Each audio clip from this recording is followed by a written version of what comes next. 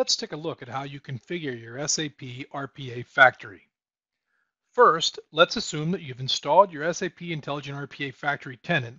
That is, you have created an account and a sub-account in the SAP Cloud Platform in the Cloud Foundry and enabled users and roles here, which are the foundation of your SAP Intelligent RPA tenant. You've downloaded and installed the on-premise components of SAP Intelligent RPA, that is, the Desktop Studio and the Desktop Agent.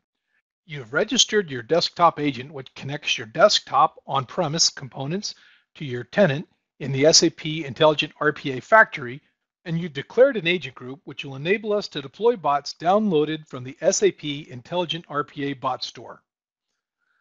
Upon opening your factory tenant, you'll notice the tabs at the top of the screen which show how to access your configuration elements, environments, agents, packages, projects, and so forth.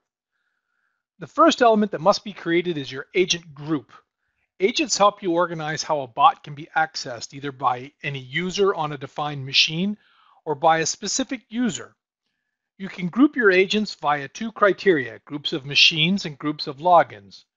To set up your agent group, select Agents in the factory tenant, then Agent Group, then New Agent Group. Provide an agent group name and select whether this will be a machine or a login group and press Create. Now let's set up the environment. The environment is the entry point of the Cloud Factory. This is where you define and edit the functional landscapes in which your automation scenario or process is deployed and executed. To create an environment, simply select the Environments tab and select New Environment. As you can see, the environments serve as a container for your triggers, packages, variables, and agents, which we will discuss next. Before an environment can be used, however, it must contain at least one agent, which can be added simply by selecting the Agents tab and clicking Add Agent. You can add up to 100 agent groups to an environment. A package is simply another word for a bot or a predefined SAP Intelligent RPA scenario, so this will be added to the environment first. The package is generally either imported from a bot store or generated from the Design Studio. Packages imported from the bot store are assigned to the environment when they're downloaded.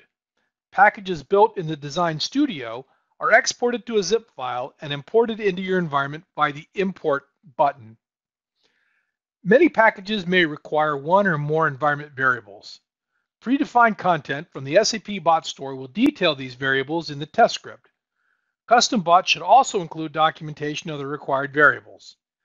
Variables can be added to the environment by selecting the environment from the factory tenant, variables in the left-hand browse bar, and then Add Variable.